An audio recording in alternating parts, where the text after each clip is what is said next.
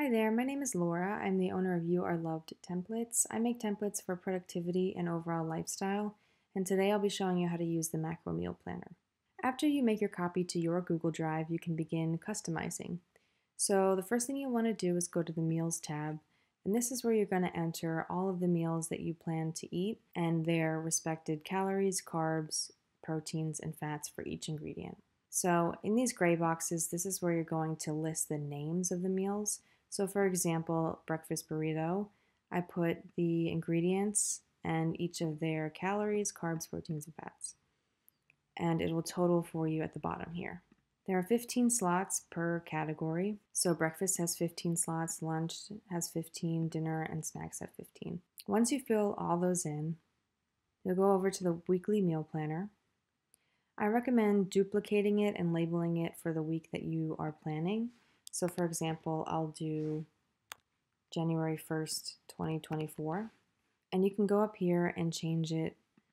Just double click the cell and select the day you want to start on, and it will change all of these automatically. And let's say, for example, you start on a Tuesday, these weekdays will change as well. But for this example, I'll just go back to January 1st. Here is where you're going to want to enter your target calories, carbs, proteins, and fats. So you can delete this and enter whatever you like into these cells here. And they're different for each day, but you could just copy and paste into each day if that's easier. I know sometimes on weekends people have different goals versus weekdays. That's why I didn't want to add any automations to this.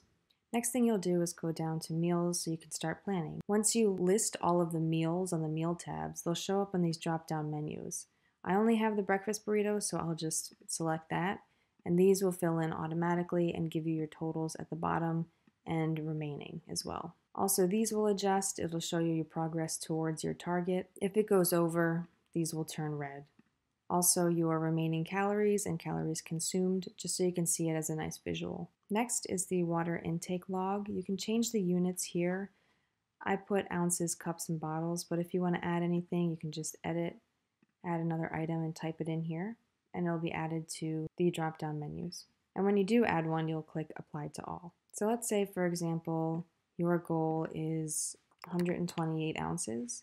You can log over here when you're drinking. So let's say you had a 32-ounce bottle, maybe then a 64, and it'll show you your progress with this little progress bar and a percentage as well. And lastly, there's a grocery list at the bottom.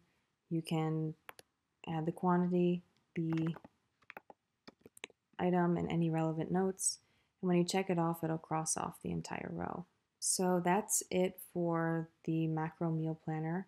If you have any questions, you can email me at templatesyourloved@gmail.com and I'd be happy to help.